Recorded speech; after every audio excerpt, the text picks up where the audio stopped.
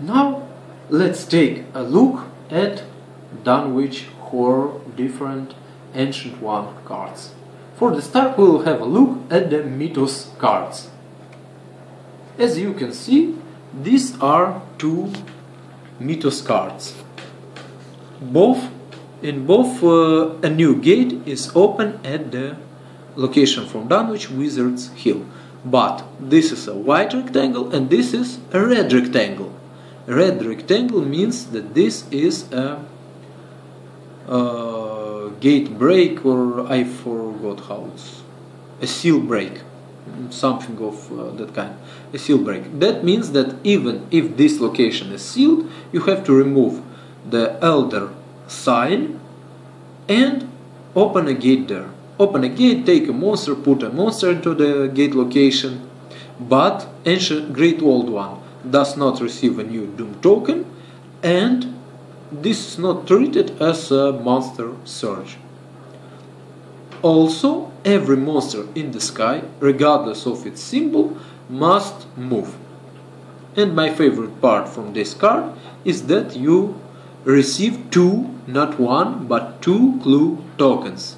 One of them is put into a stable location, so you wouldn't lose that clue token. Even if this gate is opened as an usual gate, you still receive two clue tokens, even if this isn't a seal break. Now let's take a look at the Dunwich Horror board. This is how it looks. We have seen the Wizard's Hill. It is located here. That's the Wizard Hill. As in case with the Arkham Horror game board, we have other worlds. In our case, that is 2. Another Time in Los Carcosa, and also we have locations with some special effects. For example, Devil's Hopyard.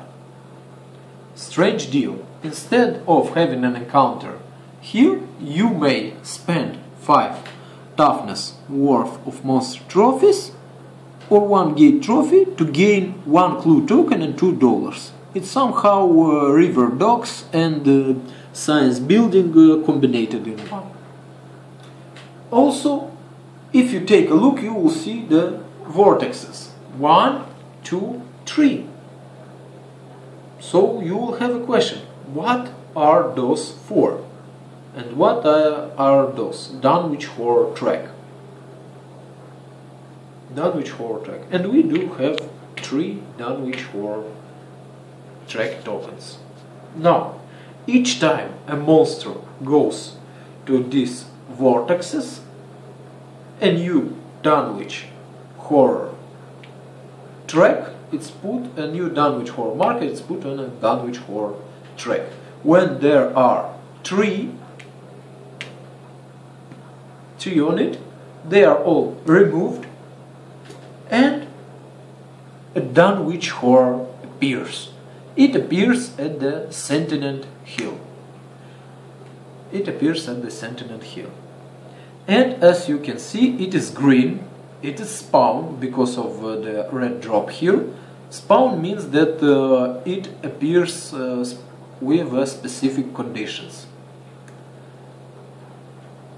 And his movement is that when the moon symbol moves, you have to roll a die. And if die roll result in a 4, 5 or 6, you add a Doom token to the Dunwich Horror.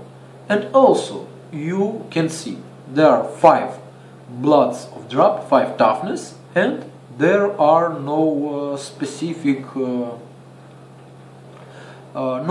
modificators or damage, neither for sanity nor for stamina. For that we have Dunwich Horror cards. They are shuffled at the start of the game. There are 7 in total, and they represent the different types of monster that Dunwich Horror can become. So let's take a look at one of them. Let's take the one from middle. So, if you choose to battle Dunwich Horror and you draw this card, the Dunwich Horror will have magical immunity. He will still have 5 worth of toughness. He will have -2 combat modifier and -3 horror modifier. If you fail the horror check, you lose 2 sanity. If you fail the combat check, you lose 5 sanity.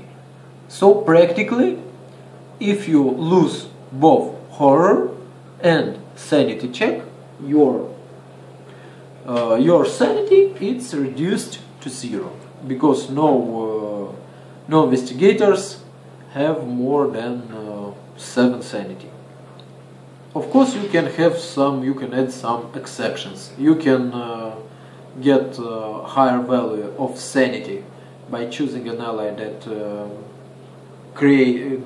gives you +1 to maximum sanity, or you can have golden trumpet, for example, that allow you to lose less sanity.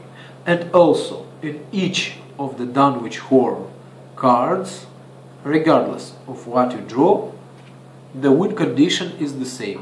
If you pass the combat check, you may search the ally, common item, spell, skill or unique item deck and take any one card of your choice. That means any card, absolutely any card, from any common, spell, skill or unique items deck. After you defeat it, the monster returns to somewhere, and until there are a new free Dunwich Horror track tokens at this track, this monster wouldn't appear. But it is quite easy for him to appear, because Dunwich board have no contribution at the monster limit. The monster limit of number of investigators +3 in the town is applied only to Arkham. It is not applied to the village of Dunwich. So you can have a lot of monsters dribbling across the city in order to get to the vortexes and help the Dunwich Horror to appear.